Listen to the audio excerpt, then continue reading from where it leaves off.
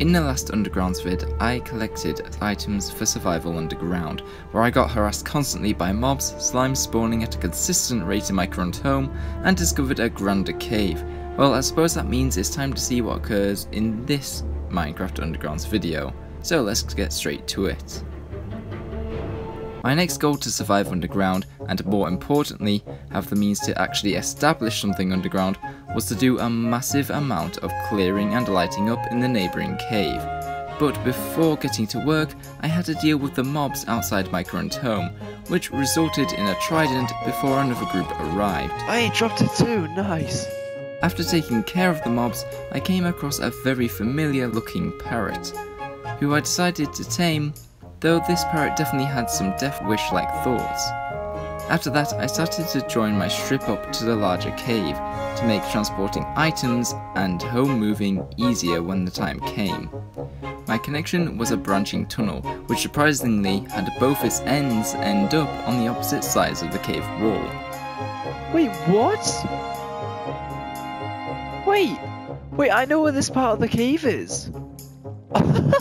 Though later on I had to leave my connecting for a moment as I spotted something very lucky. Forget mining at the moment, I gotta get that guy into water immediately! Hey bud, get down here! Come on, get here. Come to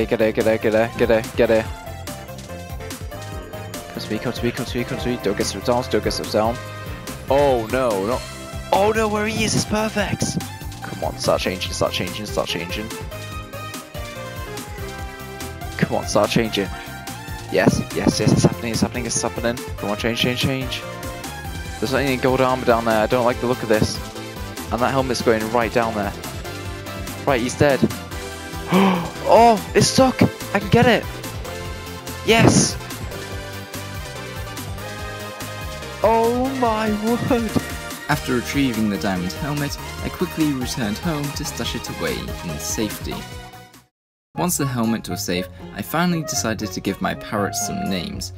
I quite fittingly decided to name my parrots after the two things that I see a lot on a daily Minecraft basis. Maybe that's what I should call you. I'll call you Slime. Yeah, I'll call you Slime, and I'll call you Rocky. Slime and Rocky. I then went back to finishing off my tunnels, filling both sides up with water for slightly better transportation. Well, not currently, but maybe for boats down the line. Once the tunnels were mostly finished, I started to mine down the cave pillars to create greater space. Though these moments of pillar mining did have some slightly funny zombie moments. Whoa!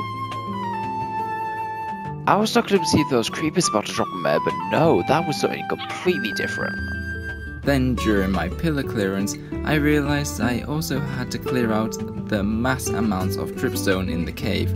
Yes, in order to try and build something worthwhile, I would have to spend minutes to hours just mining. So I should quickly ask what you guys think of me including my voice in the recorded footage itself, alongside this story commentary. Make sure to leave your thoughts in the comments below. Once my suggestion was out the way, I had a rather odd Enderman encounter, as this lad was moving slow, and I hadn't even given him eye contact. At best, I looked at his non-existent ear. Wait, I didn't even look at you in the eye. Bud. Why is he walking towards me?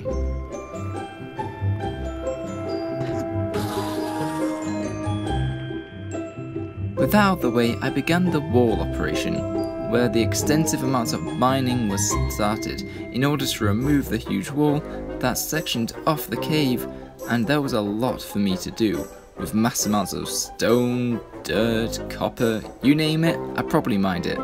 Actually, forget about that, I don't think I came across any obsidian or diamonds. Luckily though, once I had mined out a good chunk, I found a chicken, which I knew had to be lassoed up. Things were going pretty well, the wall clearance was going more than well.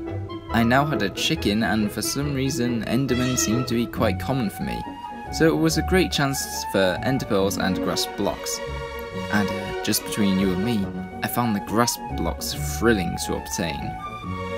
Although, just as I thought I was doing alright, I loaded back into my world and ocelots Yeah, you know what happened. So next I decided to deal with the ocelots, and did a sizable amount of mining off camera. Got me a new parrot friend.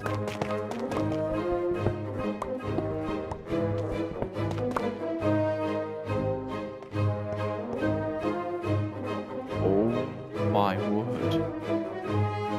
Does a parrot push him down? Oh my word. Dude, wildlife is on my side.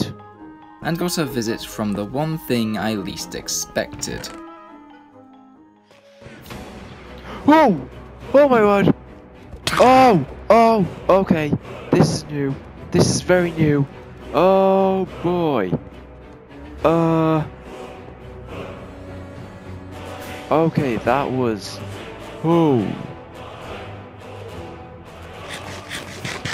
The whole point of living underground was to avoid those things. How are they here?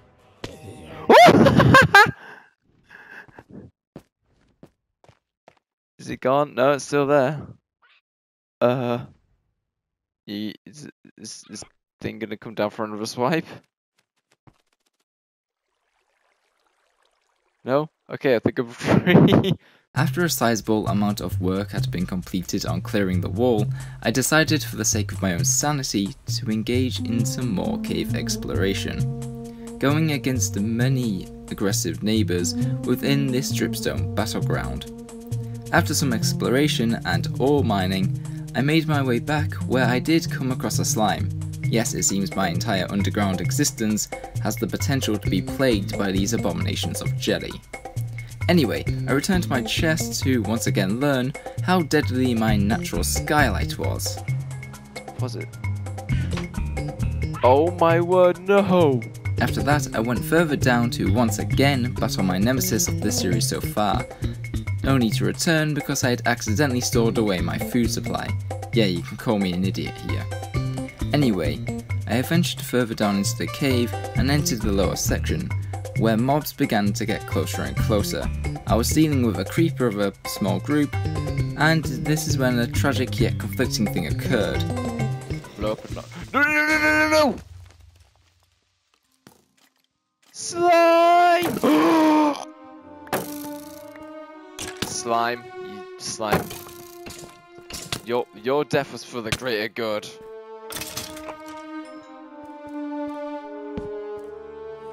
I can't believe that's how I find diamond. My pet parrot, the only friend, the only things keeping me sane in this underground world has to die. That's right, my pet parrot Slime got blown to smithereens. Yet Slime's death had given me diamonds. This was a truly conflicting moment, as I was devastated that one of my pets was gone, yet I was given diamonds in the process. But now it was time to avenge my fallen parrot friend, by making this exploration a time to clear out and light up, taking the fight further into the cave. Can I get a creeper in front? Come on, come on, creeper. Blow, blow, blow. That's it, that's it, that's it. Slime will be avenged! That's it. Now blow them all up, boy. There we go, that's how we do. Alright.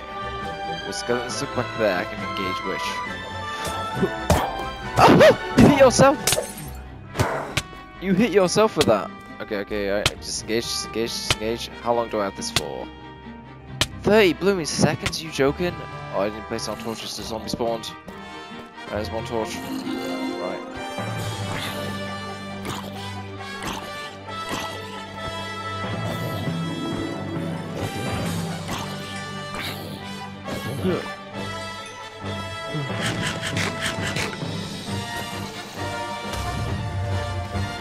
That works.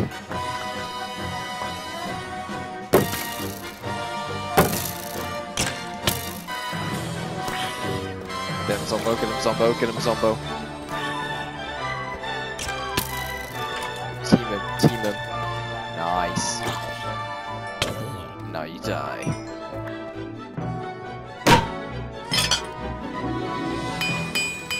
Stay back. Now I have a good weapon. How many creepers and zombies? What? this is gonna be a run and a half just to torch this all up. Alright, I'm going on a marathon torture. Oh, I've already started infighting. Oh my goodness, they're everywhere. Oh, filter! No! That plan actually works surprisingly well.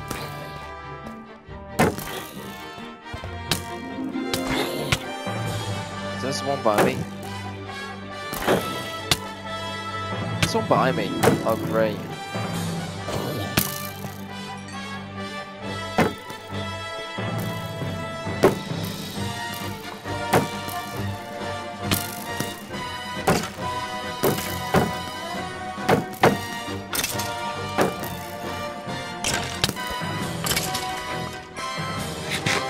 There are so many of these guys, dude. There's so many. When will they ever stop? Yeah, I think it's just time to head back. I think it's time. I just gotta run for it. Get back. And then maybe next time, Mr. Operation Torch the entire area. After this combat, I came across a baby glow squid, which I thought was adorable. Oh, it's a baby one! Oh, that's actually so cute. And with enough avenging done, I headed back to find more cave yet to be explored, and return home to pass on the news of Slime's passing to Rocky. I left this out of the last chapter, but I actually came across a blue parrot as I was on my way back, and considering the incident with Slime, it was clear that both Rocky and I needed a new companion, and luckily this parrot was tamed with a single seed. It seems he wants in on this underground style of life. And upon returning, I gave our friend a fitting name as these events came to a close. Right, I'll have to come up with a name for you. I'm gonna name you after something that's the same colour of Sue. Something that's nice, blue and beautiful that I've seen in the caves. I'm gonna call you Water. The events that took place in this video will showed how in the undergrounds your luck will be on a constant shift. From obtaining many valuable items to finding out slimes are your plague and endermen are your bane, to having a way passive mobs can enter the cave just for nature to also use it against you, to even finding diamonds at the cost of a precious friend. This survival adventure underground has truly begun to feel more interesting with each step and each piece of progress made. And with one large chunk of the cave hollowed out and a painstaking bit of mining still to do, it's clear this form of Minecraft life could easily turn into something worthwhile in the end. And with that said, this video concludes. I honestly can't express the rollercoaster this video has been, and can't wait to once again continue this adventure of living underground.